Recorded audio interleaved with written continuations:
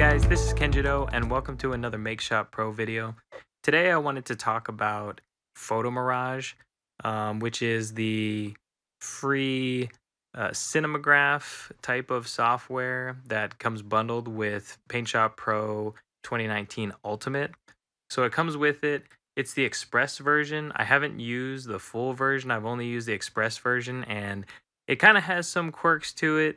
But it can produce some pretty cool looking cinemagraphs with just photos. So no video. This is just taking a photo you've already captured, but adding animation to it. It has some limitations and it definitely works better on some pictures than others. And those are some of the things that I want to go over. I'm not going to really just teach how to use it because there's already many videos on how to use it, but really just give my insights from my use of it up to this point.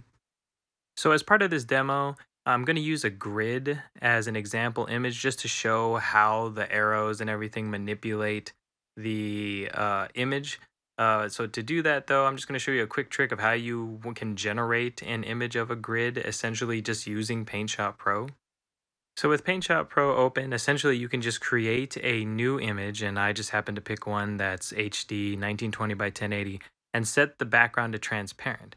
What this does, as if you've used PaintShop Pro and layers at all, you'll see that it generates an image with the checkerboard, and the checkerboard represents transparency. So if we just take this image that it generates and save it, you can't save it in PaintShop Pro because it's going to treat it as just fully transparent. But if you use something like Microsoft Snip Tool and just capture that image as it is and save it, now you have a grid image you can work with. And you can use this to test things in PaintShop Pro or like I'm about to do in other software like PhotoMirage. Okay, so here we have PhotoMirage open with our grid image already loaded, and creating motion is all about just drawing the arrows that indicate where the image should move and then setting anchor points. Now, looking at our grid, if we just draw a single arrow and then press play, this is the effect that you see. So what does this indicate to us? That basically, at a minimum, any given image that you work with, this type of movement that you see here, where it's just dragging all the pixels to the left, but still in sort of like a diamond pattern.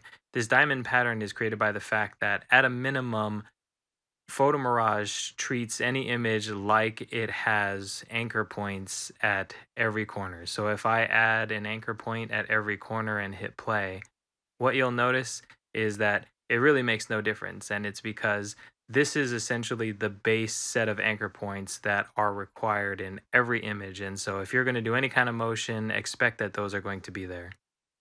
The next point I want to cover about motion is that the length of the arrow matters. That if you draw a small arrow versus a large arrow, it's going to affect speed.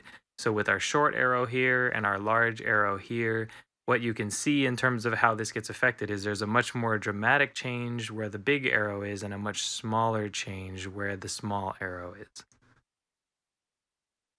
So now if we look at this image, this test image of a fountain where I have it set up for the water to kind of flow rather slowly out of the fountain mouth, what you'll see is that the arrow length has to be pretty short, but primarily because I'm trying to make it bend along a certain path. So the point I'm trying to make about arrow length and geometry is essentially that you might find yourself in a situation where even if you wanted to draw a much longer arrow to make the speed faster, you may be limited by the geometry of how you want the thing to move. So in this case, with the speed being as fast as it possibly can, but with the fact that I needed to bend it, it still is going to have a fairly slow effect. Now, you could increase this post once you generate a video of this, compress the time and make it flow faster, but then you're going to have a much shorter clip, which means that recoil animation where it fades back into the beginning is going to be happening constantly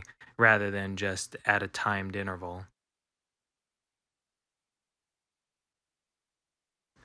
Now, one important point to note that I found with creating cinemagraphs with PhotoMirage is that it's just as much important what types of images you choose to work with as is understanding the technical parts of creating the nodes and drawing the lines. That um, the photo mirage, because of the fact that it has that recoil animation where that essentially it's fading back into the image that it started with. If you don't have a texture, or if it's not like something like water that can blend into itself nicely, it's going to have a very artificial effect. Like the recoil fade is just going to be so obvious that it's really going to take away from the fluidity of how it looks, or maybe the realism in a sense. So something like a big ocean scene, it works really well. It almost seems like it could be a realistic scene, like that the water really is just flowing, and because it blends well into itself, you can't even tell that it's cycling over and over again. Compare that though to an ocean scene that happens to have a really harsh sunlight. Since there's very well defined contrast lines, that recoil effect, that fade, becomes so obvious that it's almost distracting to watch.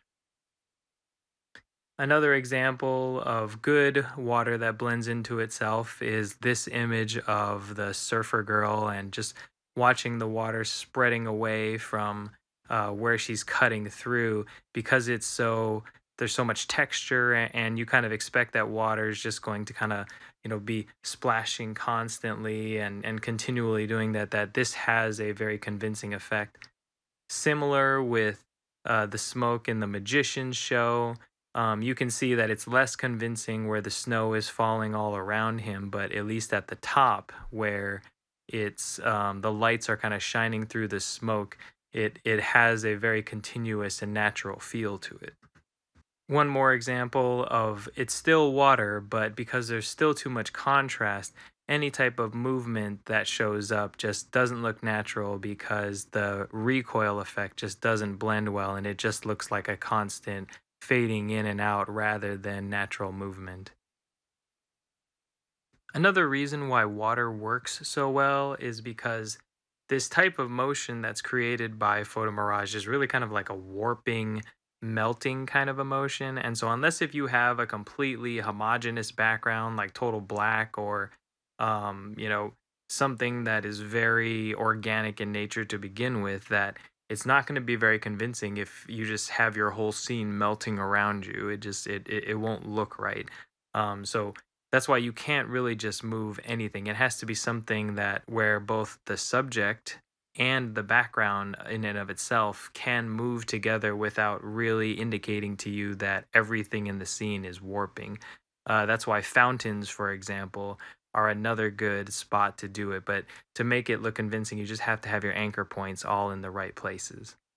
Some other things that I've kind of come across with placing arrows is that you don't want to pull in from a corner, from outside, meaning the image, and into your image, because in doing so, you're going to have a situation where the edge of your image is actually going to be pulled into view. But in the opposite way, if you don't want your lines to compress right at the edge, but you actually want the image to flow off, then you do, in fact, want your arrows to extend beyond the edge when you're going outward. Now, one last thing that I want to cover is sort of an odd thing that it's not obvious in the program. I'm not sure if it was an oversight or if it's just an express feature, but there isn't a very intuitive way to save all of the work that you've done. Like if you've drawn all your arrows and you've added all your anchor points and masked out all the pieces you wanted to, and you wanted to save all that work because maybe one day you'll want to revisit it and change it, or you didn't finish and you want to come back and work on it some more. When you look under file, there isn't anything that says save the CPM file or whatever it is. Um, you can export, so you can make your MP4, which is the final video that you're going to have from this, but there isn't an obvious way. But what I stumbled across essentially is if you say new and were to open just another image or a video, what it'll ask you is, do you want to save what you've just created? And if you say yes, then it'll actually allow you to save it as a Corel Photo Mirage file. Now, if I were to open that again, if I were to go back and say recent files and open the CPM, then there it is again with all of my arrows and anchor points ready to be worked on once again. So that's it. Like I said, there's already a lot of PhotoMirage tutorials out there on how to use the basics of it and how to generate some motion in images. Most of the tips I gave were just to help with making it a little bit more convincing, more realistic, if that's what you're going for. If you're going for artistic, you can do pretty much anything you want. But I hope this helped. I hope this helped you use the program a little bit better, or if you're on the fence about whether you want to get the ultimate version, I hope this helps gives you a better idea of what PhotoMirage can do, what you can produce, and what kinds of images it can really work with. As always, if you have any questions, feel free to leave a comment. Feel free to make any suggestions about topics you would like to see covered. And if you want updates, go ahead and click subscribe, and I will see you guys next time.